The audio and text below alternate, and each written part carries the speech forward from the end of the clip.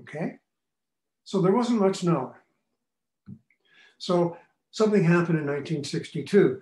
Mike Warren organized a meeting at Penn State, and this is where the pioneer, Brenda, opened the door, in my view, to the future of our understanding of the frontal lobes in humans. This is Brenda in 1962. This is Mike Warren, who was my PhD advisor. This was Harry Harlow, who did those first dorsolateral prefrontal lesions in monkeys, he also was Mike's supervisor, Mort Mishkin and Lucas Teuber. I mentioned them because they became really monumental figures as well in our understanding of frontal lobe function. So why did this meeting occur? All of these very stern-looking chaps, mostly not women, obviously, came from Europe. A lot of Eastern Europeans were studying the effects of frontal lesions in cats, monkeys, and dogs, and humans. Okay, and the idea was to try and get some sense of what the frontal lobe was doing across species. Now, the volume that came from this meeting, most of you have never read, you've probably never even seen it or heard of it, but it turns out to be really important in my view. And for me, it was a Bible as a graduate student. The chapters, the papers that were in there were largely on non-humans, but there were 4 on humans. And the most important one was by Brenda. And in fact, both Mike and I think, concluded later that it was the best chapter in the book and the most influential chapter in the entire book. It's entitled Some Effects of Frontal Lobectomy in Man.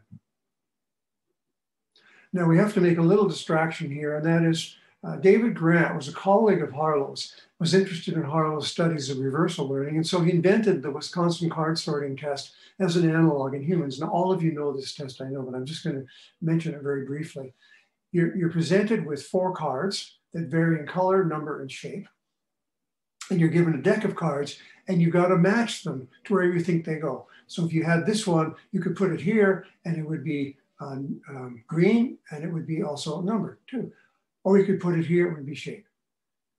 As you're doing the study, you do card after card after card, and the experimenter tells you whether you're right or wrong. And after you've got 10 in a row correct, unexpectedly, he or she changes the category. So if it was color, it's now shape, okay? You don't know that, you've got to figure that out. So that's what the task is. And it just keeps going like that. So Brenda got the test from David Grant, and she gave it to her patients that she was studying at the MNI. And on this particular paper, what she's got is dorsolateral frontal patients and the controls, which are orbital frontal patients, temporal patients, combined patients, or posterior cortical lesions. You can see the number of categories, the number of times that the patients could shift was more than one. That the dorsolateral frontals could preoperatively do it, although not as well as the controls, but there was no significant difference. But postoperatively, they couldn't do it at all. On average, they could do 1.4 categories, which means they stuck on color most of the time and could not shift to another strategy, in contrast to the other patient groups. They made a lot of errors, both preoperatively. Don't forget they have frontal pathology. That's why they're having the surgery. But postoperatively, it was even worse compared to these groups, okay? So what did Brenda conclude? Well, the first conclusion, really, although she didn't express it this way, was that we now have a test of dorsolateral frontal function, a sharp contrast between the patients and the control subjects was obvious. In addition, the performance of the patients with lesions in orbital frontal cortex was different than the performance of the patients with dorsolateral prefrontal lesions. In other words, the 2 regions of the frontal lobe are doing different things. This was a really novel observation. And this time at the meeting, if you read the book, people were trying to find something that was a unitary function. What is it that the frontal lobe does? What does more than one thing? Brenda published a subsequent paper in which she just focused on card sorting, and naturally it has more citations than the book chapter, they always do. And as of today, February 14th, 2021, it's been cited 2,840 times. It had a huge impact. One of the things that you notice when you study patients with left frontal lesions is they're very quiet. They don't have much to say. And the question is, why? Is it a problem in verbal fluency? Pardon me. Or they just don't remember any words. So Brenda gave the Thurston word fluency test, which is a test in which you are asked to write down as many words as you can think of, starting with some letter such as S, and you're given some fixed time, such as 5 minutes. And you can see the IQ was normal, as we've already determined, but the patients with left frontal lesions had roughly half as many words as the patients with lesions elsewhere. In contrast, on a test of verbal memory, where a score of 20 would be good, the frontal lobe patients were normal and the temporal lobe patients were impaired. So the problem is not one of them not remembering words, it's the problem of them not being fluent. So what Brenda concluded was that the left and right frontal lobes are dissociated. Now this really wasn't known except for damage to Broca's area, obviously with aphasia. But outside of Broca's area, no one had suspected this. And the left and temporal and left frontal lobes can be dissociated. Now, another test that she gave was a test of maze learning. And in this test, you have this board that has these metal heads on it, and you're given a stylus, and you've got to try and guess what the route is to get from the start to the finish. And the rules are, you can only go this direction or this direction, no diagonals. If you are correct, nothing happens. If you're wrong, an error counter goes, and you've got to back up to wherever you were and start again, okay? We can see here, if we just look at the errors, that the patients with right temporal and right frontal lesions are severely impaired. The problem is, and I think Brenda's right here, she couldn't see how that shed much light on frontal lobe function. But one thing that did was the behavior of the patients in the test. That is, they broke the rules. They didn't comply with the test instructions. So in a subsequent study published in 1965, what she simply did was count the number of times they broke rules. They made diagonal moves, they didn't return to the start after an error, and they skipped steps and so on. You can see a huge effect here. Okay, so what conclusions can we reach from those initial studies in 1962? Well, we've already seen the IQ is normal, but the patients have a clear and previously unsuspected cognitive deficit. Head was wrong. Now, Brenda used to sort of kid around saying that she was a bit miffed that Heb didn't really believe that what she discovered was that the frontal lobes were involved in cognition. Well, I think she's over that now because obviously she was right. The effects of dorsolateral PFC and orbital frontal lesions can be dissociated. The effects of left and right frontal lesions can be dissociated. Patients with frontal lesions do not follow rules. Now, this isn't just true of maze learning, it's true in life in general. It's a huge cognitive effect. And she was able to show that by studying the MNI population, it was possible to conduct studies that could be compared to those in laboratory animals with focal lesions. Now, this is not a trivial thing because it means that tests of in monkeys or cats or rats or whoever with prefrontal lesions can be designed after tests in humans and vice versa. And I've done both, and it's been really a wonderful thing to be able to do.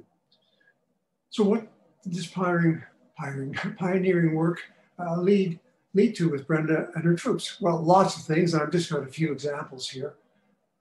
Studies with many colleagues looking at language functions beyond Broca's area. fMRI studies, for example. Face and limb motor control, working memory, recency memory, spontaneity of behavior, various types, temporal ordering, the temporal organization of behavior, I say Mr. Brackett, associative learning, social cognition, and more. Now, what's important here is that this does not include work that all of us did based on Brenda's studies after we left her lab, nor does it include work done by others based upon her studies. Look at that number of citations for the card sorting. It's used everywhere. I want to give you a couple of examples because I think they're useful. One is recency memory, studies done by Phil Corsi and Brenda in the early 70s. So here's the task. You're given a series of cards, let's say 8 or 10 or whatever, one after the other that has a picture on it or a word on it, depending on whether it's the word or non-word version. And then all of a sudden you're given a card that's got 2 on it. In this case, these 2, and you're asked, have you seen these before? Well, the frontal patients knew they'd seen them before. which one did you see most recently? They don't know. It's a recency memory problem.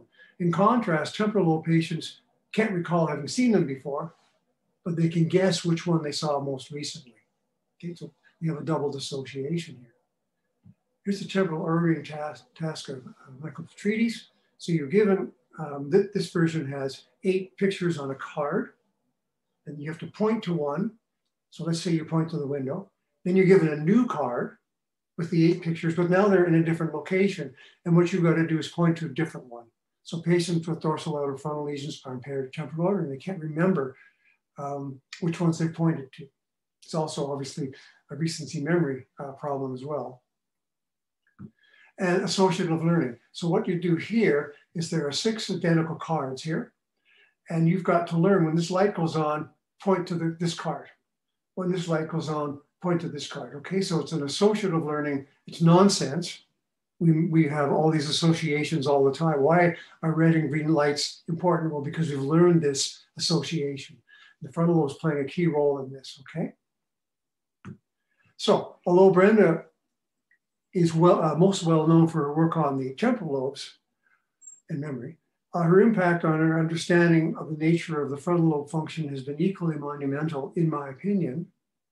As a frontal lobe chauvinist, naturally, I'm more interested in frontal lobe than temporal lobe, but I think I can stick with it, my claim that it really has been important.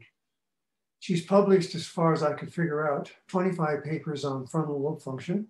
These have been cited nearly 10 or 12,000 times, which would be an average of 463 citations per paper, which is an enormous number, of course.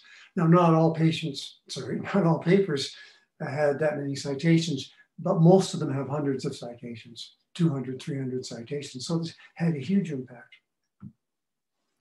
She's given countless talks. I remember one all over the world. I remember one that I was at a Society for Neuroscience in 1975, and there was a lot of people there, 1,000 or 2,000, I would guess. And it was on what the human frontal lobes do. One of the things that I found remarkable is when the talk was over and I was leaving the auditorium, I was listening to comments people were making. Now, I realized that most people in those days who were at SFN meetings were not studying the human brain. They were studying non-human brains. They were flabbergasted. I'm returning to her chapter to end here. There were 3 other chapters in this book on the human frontal lobe, one by Lucas Teuber, one by Andre Buchanan, one by Ralph Reitan, all of which argued that we'd made little progress at that point in understanding the riddle of frontal lobe function. That's Teuber's words. Well, these 3 chapters are long forgotten, but Brenda's has been a beacon for studies to follow over the next 50 years. Now, the chapter in there, as I mentioned earlier, was not especially highly cited because chapters never are. But the papers that followed from her and all of her colleagues clearly has been a pioneer in understanding of the frontal lobe. Thank you.